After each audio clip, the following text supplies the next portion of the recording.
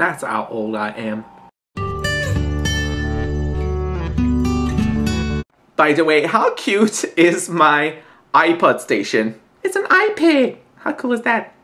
Right. Hi, I'm Oliver and welcome to today's discussion. So today is not a critique or a review of a book, but rather an experience that I have as a reader, which apparently is shared by many readers. Like this video is inspired obviously by the great Raylene from, I never know if it's Raylene or Raylene, I'm sorry, from Pet Food and Prongs 07, who did two videos like called Books and Songs. It was basically talking about the association between books and music. And I also had also Andrea Heckler from Books and Brew. Yeah, Books and Brew did a video about unusual tip for writing.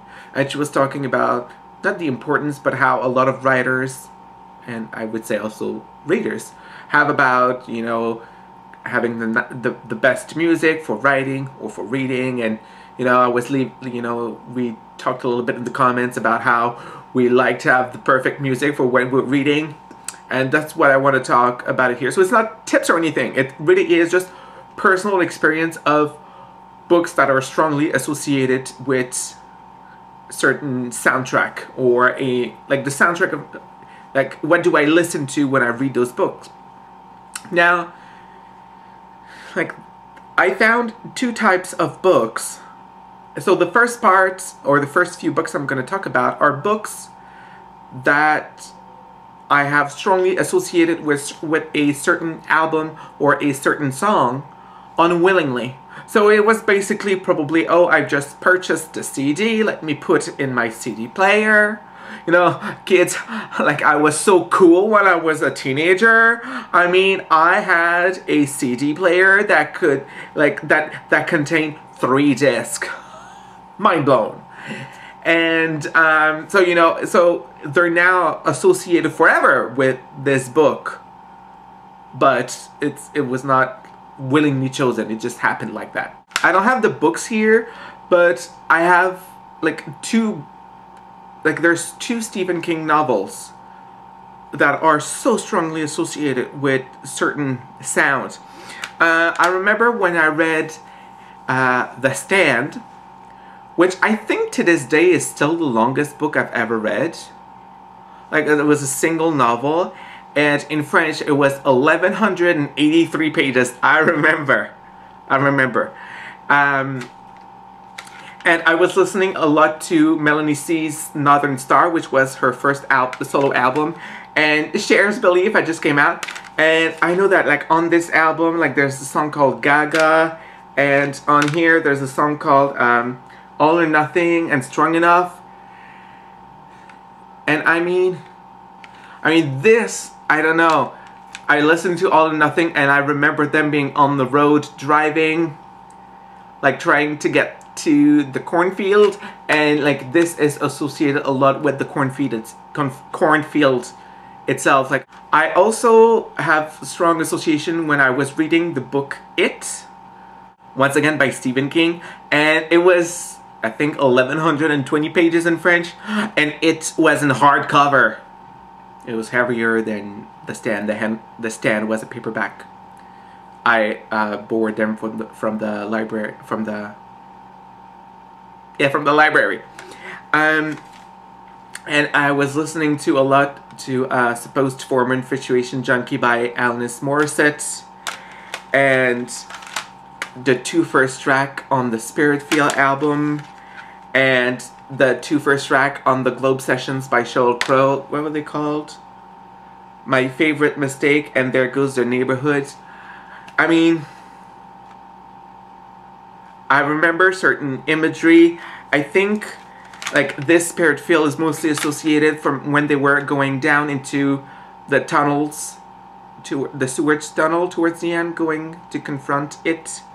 It was Supposed Former Infatuation Junkie. Like, oh my god, what's the track? Oh yeah, Cannot. It's associated with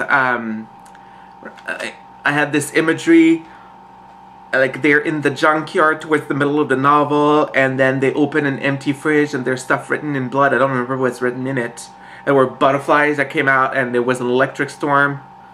I have this very strong vision about it.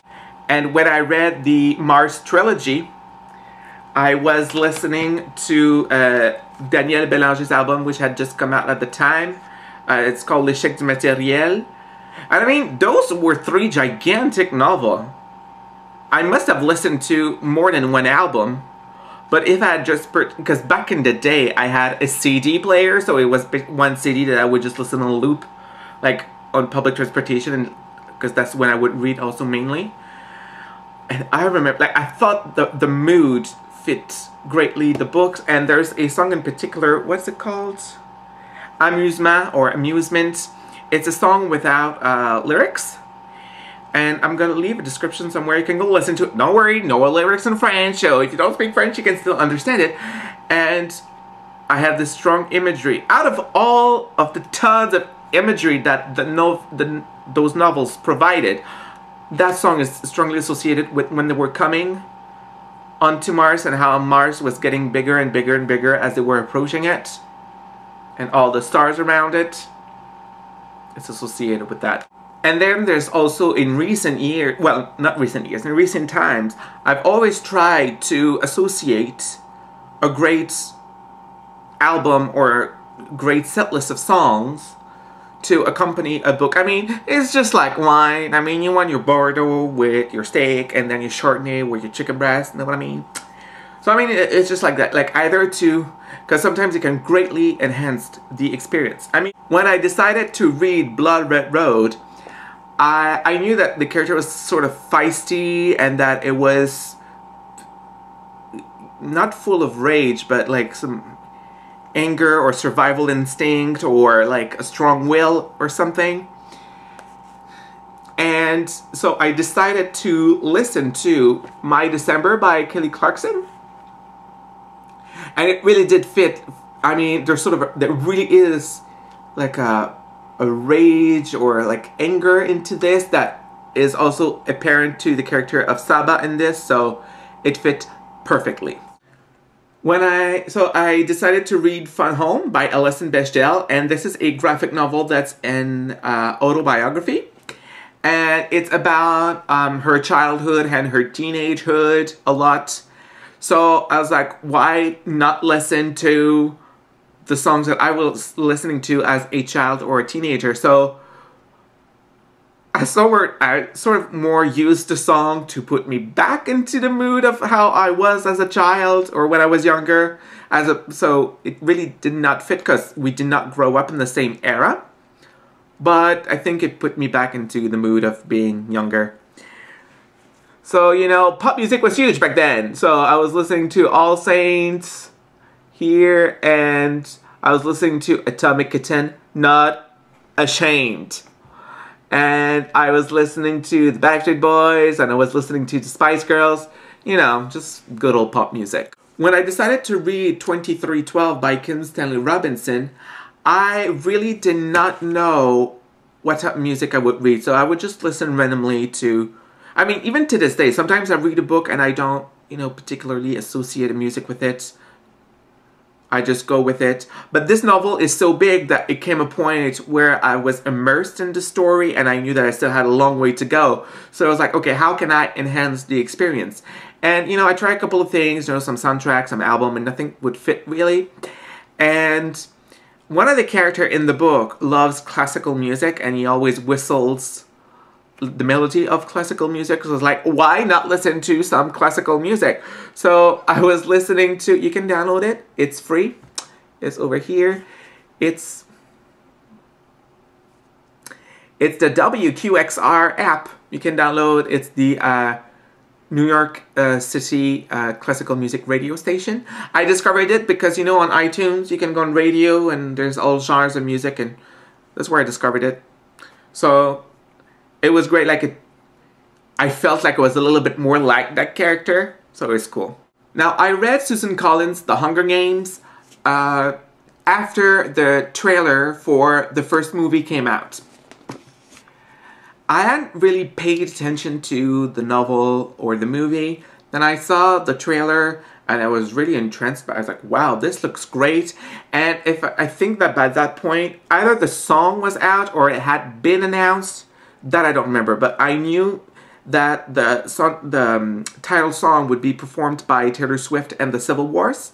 So it's like, okay, there's going to be a country flavor to it. So it's like, I'm going to listen to some country music.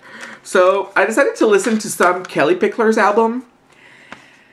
But mostly I was listening to her latest record, which is called 100 Proof. You know, it's a lot more, as opposed to her other album, which was almost like country, pop country. This is like traditional country, and it's great, and it's fun, and it's melodic, and I thought that also fit the mood well, since the novel is told as it's a first-person account told through a voice of a young woman. I thought that listening to a woman's singing would be fitting. And then there was one song in particular that's called Tough. That was the first single off of that record. And I mean, she talks a little bit about a boy in it, and she talks a little bit about how Jesus, blah, blah, blah. But still, I mean, listen to this. It says that I wanted to be a princess like the other girl, but life came hard to my front door, and I grew up trying to even out the score. Yes, Katniss, you did. And then tough, I ain't never been nothing but tough. All my edges have always been rough. Yes, there have been, and you are tough. Backbone, there ain't nothing wrong with a woman that got a little backbone. No, there ain't. That's what got you through it. You want a shy little thing, a pretty little high heel thing. Gonna cry if I don't polish up. Well, that might be what the Capitol wants you to be, but we all know that this is not what you are. And then, I mean, they especially want you to be like that during the Victor's tour. And then, but she says, the way I see it, the hand of fate did me a favor with the cards he dealt my way. Well, yes, because had you not had such a tough upbringing, you would not be as tough as you are today, and you would not have been able to go through the Hunger Games. Haha. And then, found out real fast, life is a game. A Hunger Games.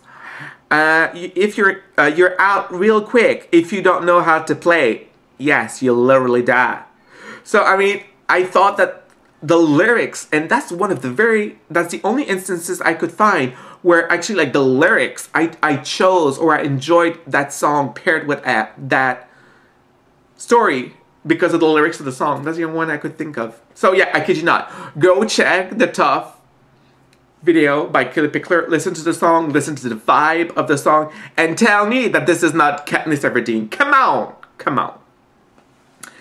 So do you have songs like that that are associated forever and ever to a particular story? I mean, I could not listen to any of the albums that I told you about while reading another story. I could not, because they're already called for. So leave those in the comments below. If you make a video response, don't forget to link it as well. I'm always open to suggestions about what you guys think I should read, so you can leave them here. You can also follow me on Twitter or like my page on Facebook. That way also you can be updated about what I'm reading at the moment before I actually make a video out of it. And don't forget to subscribe or like the video if you liked it. And until next time, take care, bye.